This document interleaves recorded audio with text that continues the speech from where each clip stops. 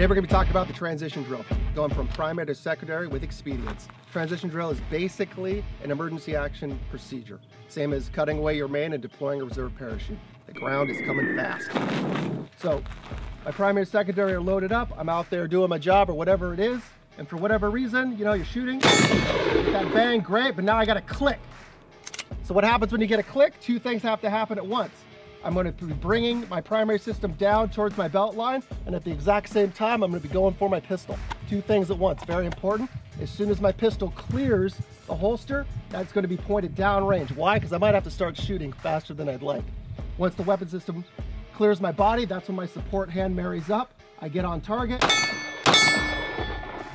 and I'm now fighting with my secondary weapon system. Once I feel safe, I'll go ahead and get my primary back up and running.